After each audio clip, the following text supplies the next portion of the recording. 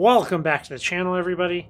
You might notice things look a little different here. I have some gloves on, we got some paper down, and well, usually when that happens, it's because we got something toxic in the mail. And I love some dangerous rocks and minerals.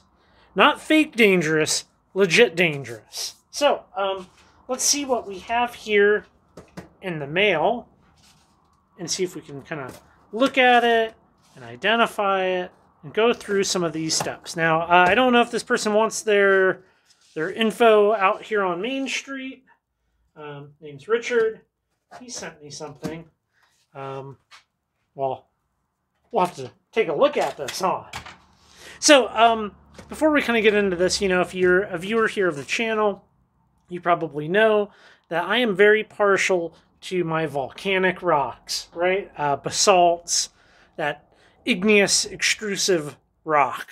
I like it. That's my thing. I also really like dangerous minerals. And generally, the aspect of a dangerous mineral is going to be radiation exposure, or is crumbly and toxic and the dust and the particles. That's why I have the paper down, so that if this thing is dusty, I can just kind of ball up my paper once I get it in a jar, and we can just go from there. Easy cleanup, right? Easy cleanup.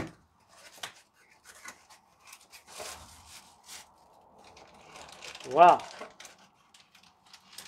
Let's ditch this and look at what we have. Okay. So this is Orpiment. Orpiment. That's what it says. My initial impression is that certainly looks like it could be that for sure. Source unknown. Probably purchased at a rock shop. Well, let's get this thing out of the bag. And we can talk about this, and we can do some examination of it up close. And, well, you can see that right there. And I'll roll some high-quality photos in of this, so we can kind of really see it. So, Orpiment. It is what happens when realgar is like hydrothermically altered. So think about you know those photos of Yellowstone National Park, like all the bubbling, what do you call it? The bubbling thermal lakes and all of that. Well, that stuff can accumulate on other surfaces. So if you had arsenic and it's boiling and that vapor is landing on the inside of like a cavern type situation, well, you can get this.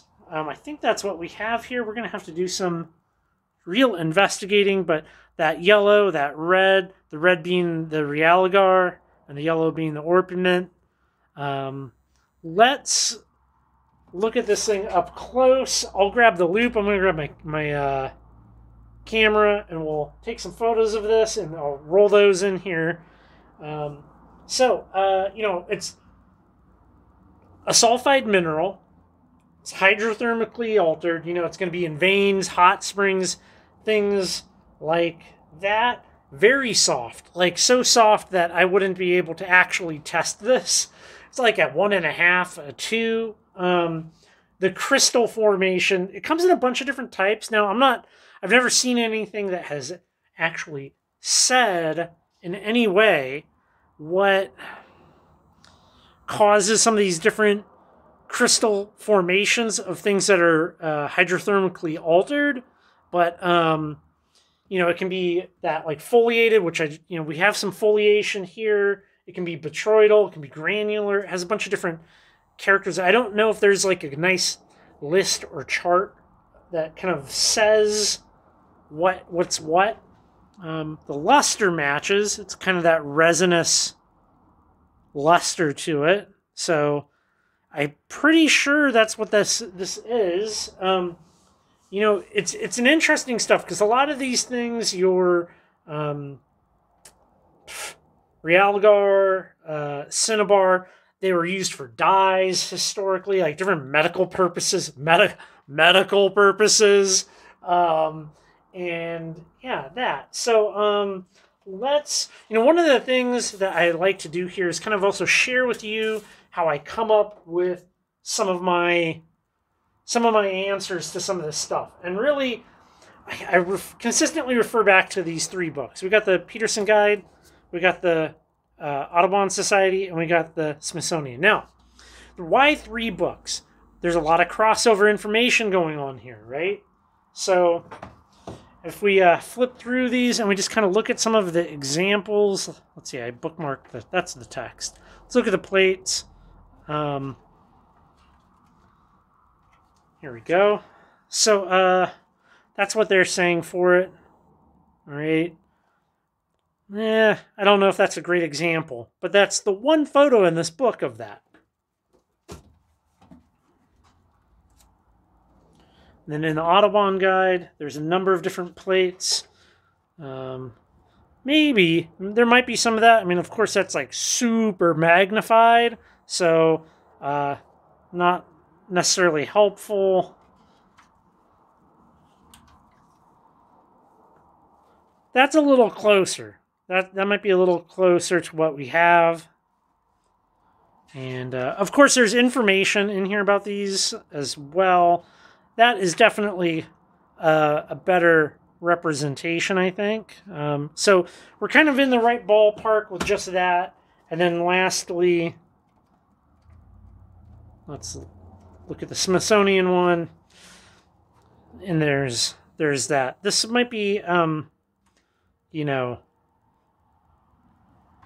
not the best example of these 2 minerals, but it talks about the different formation. I like this book. This is kind of like my initial investigation tool. So let me grab another pair of gloves. A glove. Gloves are expensive nowadays. You know that? They're not cheap. But I think what is going to happen is I have a specimen jar. I like these. I buy these in bulk on eBay or Amazon, whoever happens to be cheaper that day when I need it. And it'll just go in there, and I will label it, and we will have a nice home for this mineral.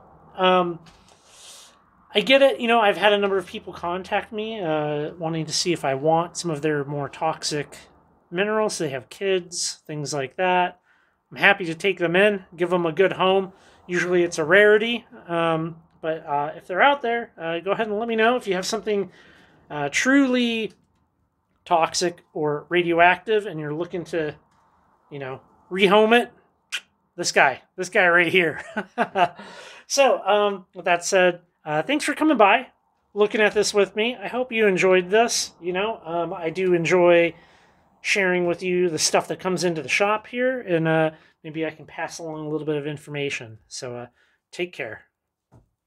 Thank you so much for watching my entire video. If you like the content that I'm producing here on this channel and you want to support the content even further, you can do so by becoming a channel member by hitting the join button down below. The membership comes with a growing library of exclusive videos and just great other extra content. So just follow the links down below, and I will see you on the next video.